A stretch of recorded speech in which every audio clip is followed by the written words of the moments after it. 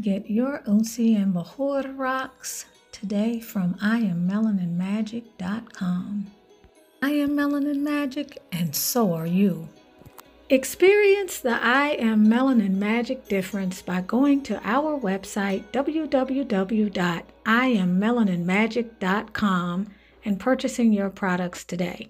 I am Melanin Magic, and so are you. Locs, beauty tips, and potpourri, the channel where we get it all in. You can also learn more about the I Am Melanin Magic brand. Thank you for stopping by. Hello, beautiful butterflies and perfect people. Beautiful butterflies in transformation, just like me. Welcome to the channel. Welcome to Tanesia's Locs, beauty tips, and potpourri. I hope that you are feeling peaceful. I hope that you're feeling productive, prosperous. I hope that you are living life passionately and pursuing your purpose on point and living in the lap of plenty, which is a state of mind. Welcome to our channel. It is Wednesday. As you know, we are discussing this book. We are going to veer from the previous format. It occurred to me this morning that this book, as you heard me say in the beginning, is copyright. And so as such, for me to read verbatim from this book, it could create potential problems for my channel. It has nothing to do with the individual. Well, in a way it does, because if she were to make an issue about it, and this book is out of print, as you know, which means if I had done as much as I had done for the African American, the Black diaspora, whatever you want to say, movement, there would be no way I would let my book go out of print. So there has to be a reason that this book is out of print. And in some sense, it feels like it's been pulled from certain shelves. Likely that would have to have been by request. So as to respect what is legal, whether I'm reading this or the Kabbalion. However, I doubt that Trismegistus will come back after all this time to pursue me reading that book. I'm joking. Albie, that's enough. She has become a little bit cray-cray. Shout out to Miss T. So we're going into this hair thing by the lovely JoAnne Cornwell, and we're in chapter 3. And what I'm going to do is paraphrase the essence of the chapter so that we can discuss it. And the points that she makes, don't forget to give this a thumbs up, like, share, and subscribe, and don't forget to comment. I'm going to definitely need your comments on this. She gives a lot of meat in this book. Within just a few pages, she addresses and goes into depth, like she has previously in other chapters and pages, into quite a bit of content. She gives you quite a bit to chew on. This short section really speaks about the role that a subservient projection of image has had for African-American women in the workplace, especially during a time where they are working in the private sector for individuals, and whether or not they can carry that image appropriately according to acceptable standards can be the difference between being on the street and not having a job or being able to take care of your family. So the reality is that certain sacrifices had to be made. And women, regardless of what their particular sass and pizzazz might be under normal situations, you know, when they're able to look in their ethnicity, is having to be curtailed or totally revamped or turned upside down. These are my words. To meet certain culturally acceptable standards of assimilation. Culturally acceptable standards that are not our standards at that time, but were the standards of the minority, but called majority, a group of people. And so this is very, very important, because those attitudes and those cultural mores continue to persist. And when you look at when this book was written, which was 1997, even though we've made a lot of progress, there are many women today who still don't feel free, or many women today who are not free. I mean, let's face it, what was it, the Dove Act, just within the last couple of years during COVID, that has brought more attention to young people's right to wear their hair as they want. I believe it was more recently in the military, where women were given just a tad bit more leeway with regard to what they could do with their hair that is acceptable. Please write in the comments and give the specifics of what I'm referring to, if you know the specifics. But here where she talked about the stability of your job, whether you were a maid or you were doing something else domestic, which oftentimes were the jobs that many of us could have. And we respected our mothers and grandmothers who had to do that because that was what the options were. But those jobs depended upon your ability to toe the line with regard to how you looked, because if you looked too ethnic, if you looked too black, if you looked too colorful, then you could be shown your way out of your job. So this is very serious, and your job security made the difference. And she refers to the idea that oftentimes the way you looked meant more than the skills you had for the job. And so many women would have to get themselves looking in a way that was acceptable, whether they had to wear a hairnet or they had to wear clothes that were less than feminine and very blocky and just kind of very prudish, just to be able to get by. And oftentimes they themselves probably felt a little bit embarrassed about how they had to look, because it was oftentimes, I feel, as she implies, the antithesis of how they would normally dress, say maybe within their own neighborhoods or within their own homes, or maybe even going to church. And we're talking about the hair and anything else that looked too culturally out of step with what was acceptable from a Eurocentric standpoint, but also in terms of what they felt was acceptable for us. So you had to straighten your hair, or you had to wear a hairnet, or you had to pull your hair back. It needed to be plain. And I'm going to reference this, and if you guys know what I'm talking about, I want you to write it in the comments. I remember seeing that movie. I can't think of what it was, but it went into how the Creole people got their name, I believe. Vanessa Williams starred in that movie, and they went so far as to talk about how black women were so colorful and so creative that their beauty was oftentimes a threat to others outside of the race. And so as such, legislation, many women pushed their husbands to pass legislation that diminished our lateral freedom with regard to how we could style our hair and how we could look, because we had all kinds of beautiful hairstyles, you know, like our crowns were our glory. And, you know, we traditionally are a very expressive, colorful people with a multitude of expression channels.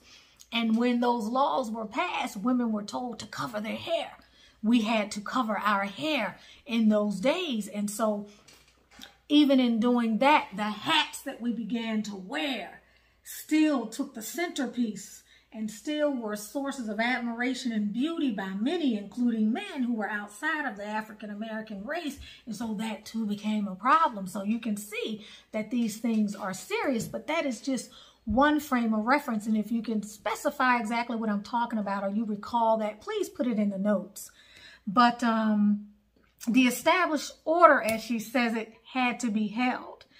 And she talked about feeling and embodying and internalizing this sense of embarrassment that she knew that these women perhaps maybe were embarrassed themselves to be seen, and that they had to camouflage the most beautiful aspects of their individuality for their jobs.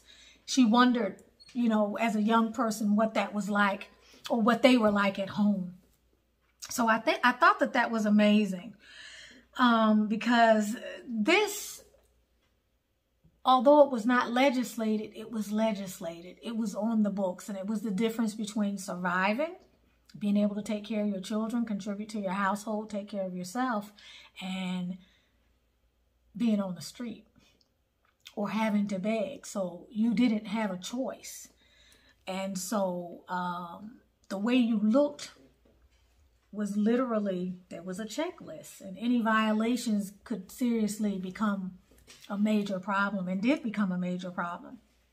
So a quote here says, we know that the strategies many of them used to get over were not always healthy, but it made them able to live lives free of bitter want. So then she talked about you know, the way you looked became associated with ethnic stability. And you all are very familiar with this because, you know, that's why many people who could pass passed.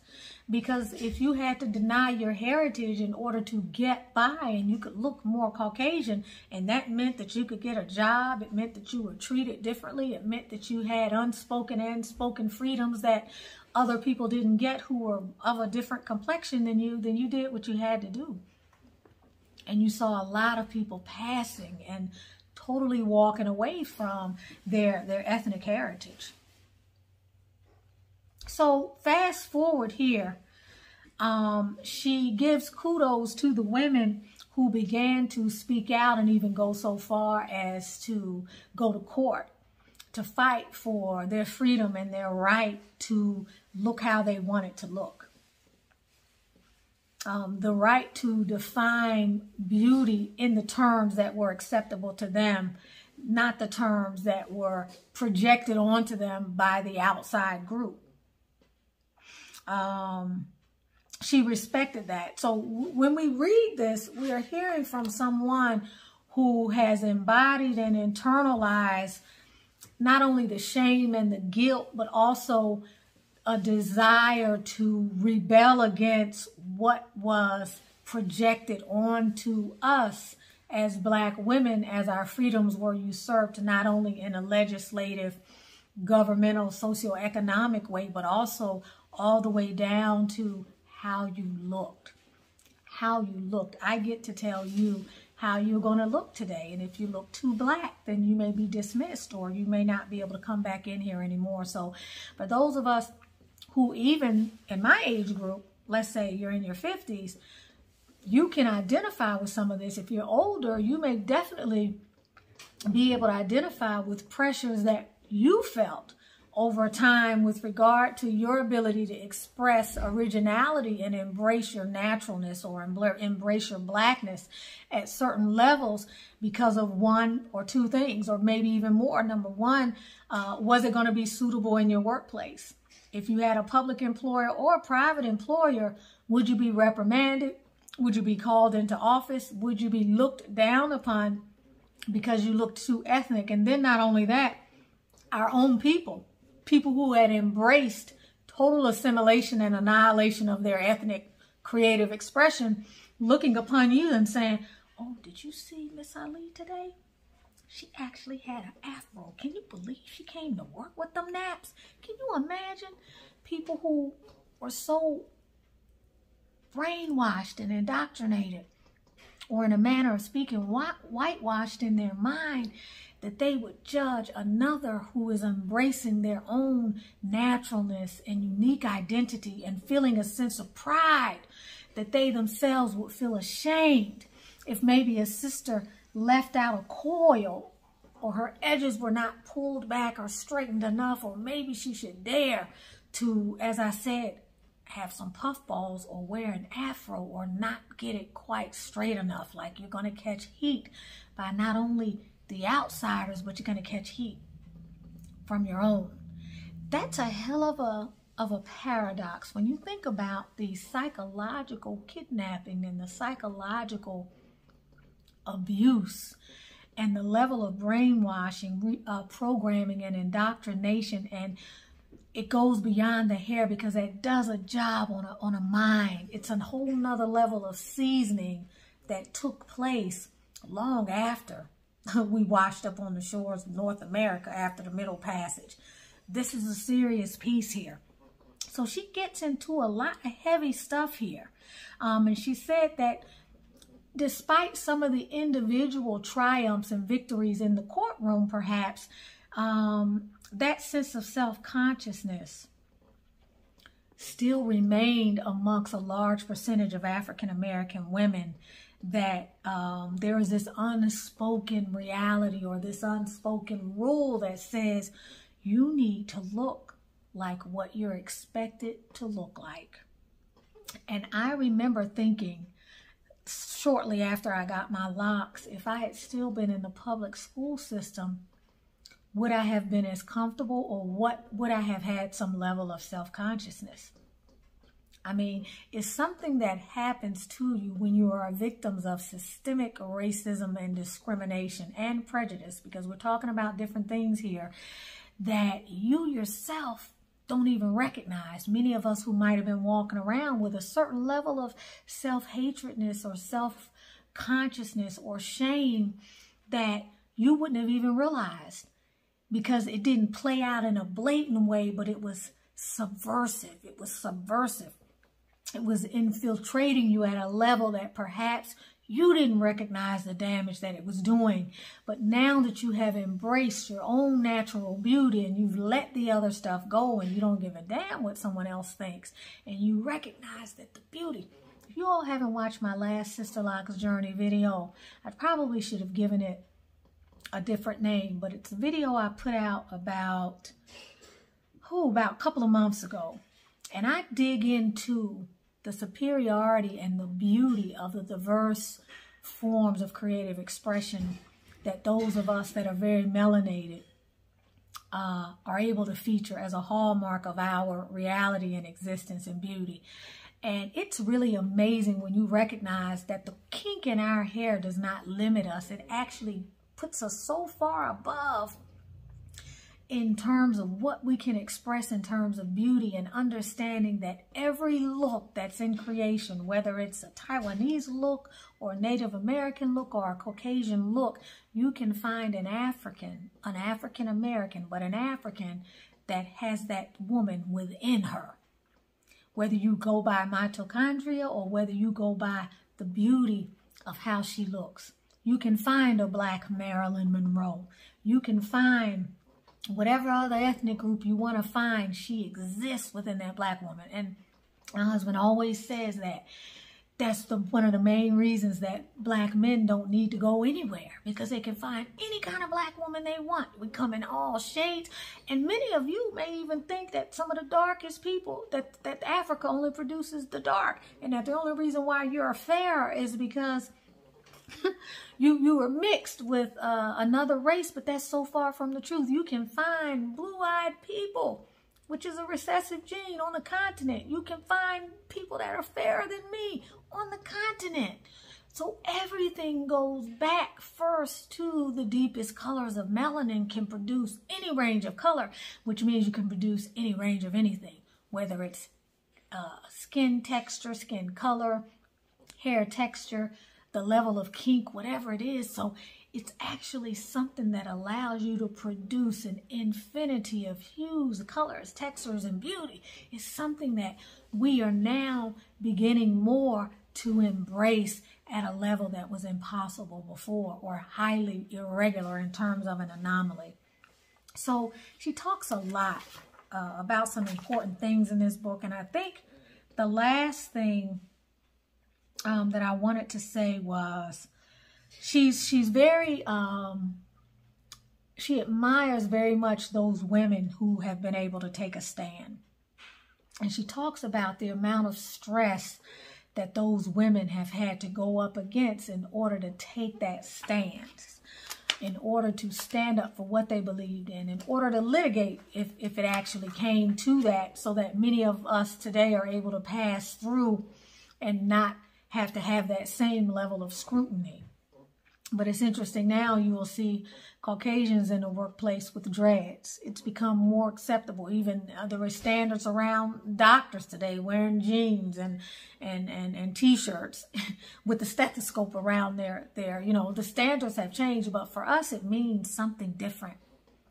So we'll get into more of this later, but I felt that that's very important. And what I wanted you to comment on, if you have something to comment on regarding this, I also want you to ask yourself, were there times where you felt that you had to sacrifice your individuality for the sake of conformance to a cultural paradigm that is not yours, that was the majority races? We know they're not the majority because they're not people of color, but that's how we've been, you know, programmed in this country. So was there a time where you didn't look the way you wanted to look, or maybe you didn't wear the hairstyle you wanted to wear, either because your white employer or your white counterparts may have felt uncomfortable, or the people of color that you're around, the black people, the African Americans that you're around would have looked or shunned you.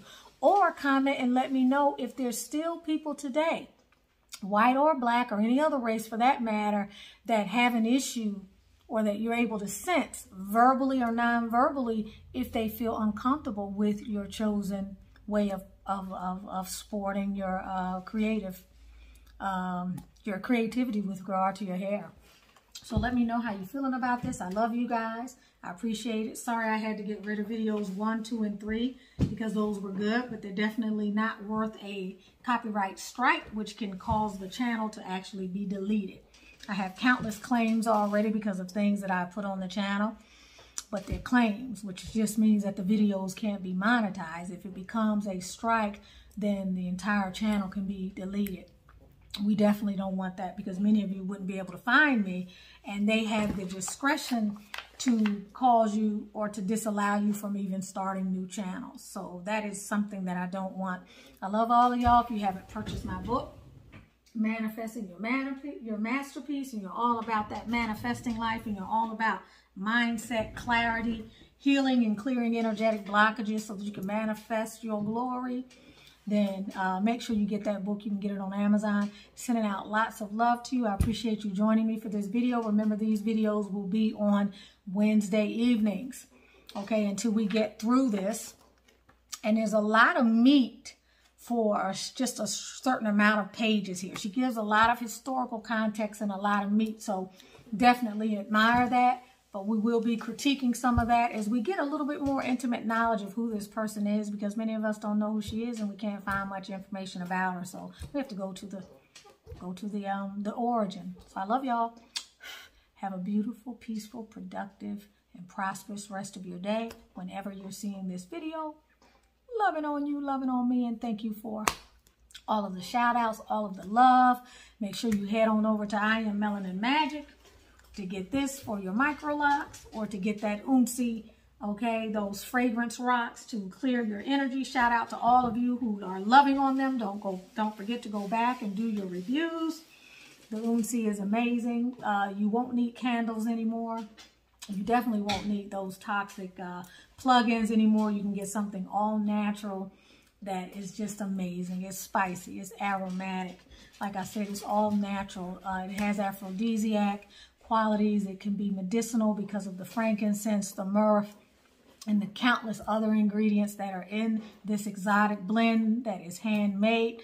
Love to all of you all. You want to give it a try, then definitely order the sampler. However, always try the original, because the original is where it all came from, and that's where you're going to find the strongest, most pungent aromatics. Love to you again, and I'll talk to you next time. Bye.